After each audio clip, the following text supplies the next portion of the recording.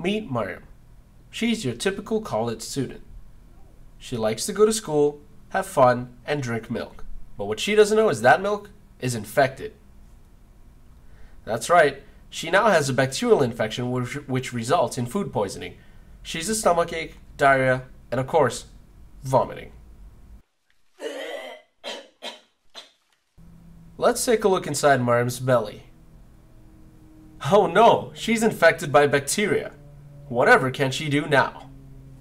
So Mariam goes to the doctor and the doctor prescribes her 1 pill of antibiotics a day for a course of 10 days. On the first day she takes 1 pill, the second day another, the third day another, the fourth day another, and on the 5th day 1 more pill. She then decides she actually feels pretty good about now and her stomachache's gone, so she decides to not take any more of her pills. But what Mariam doesn't know is she has caused an antibiotic resistance in her system. Here's what happened. In Mariam's belly was a bacteria called Campylobacter. That bacteria had different strains, different mutations. One mutation was susceptible to antibiotics. Another strain was resistant to antibiotics. Every day whenever Mariam took one of her antibiotic pills, it would kill off some of the bacteria, particularly the ones that were susceptible to antibiotics. The ones that were resistant were killed off much more slowly. By the end of her treatment, she should have killed all the bacteria, but because she stopped on the 5th day, what was left was a lot of resistant bacteria and a little bit of the susceptible kind. Now let's take a closer look. Every time Mariam took one of those pills, it would affect the bacteria that was susceptible to it a lot more than it would affect the resistant strain. So the antibiotics killed off the susceptible bacteria.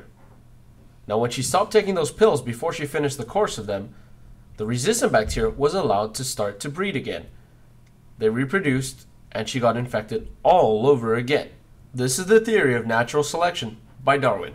We also accelerate antibiotic resistance by overusing antibiotics. We expose bacteria to antibiotics too often, which creates more resistant strains.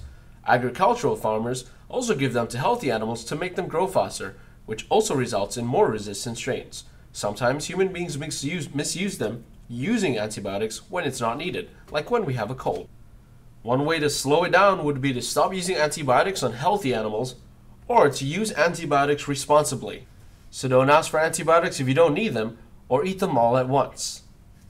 In the end, we'll all lead healthy, infection-free lives.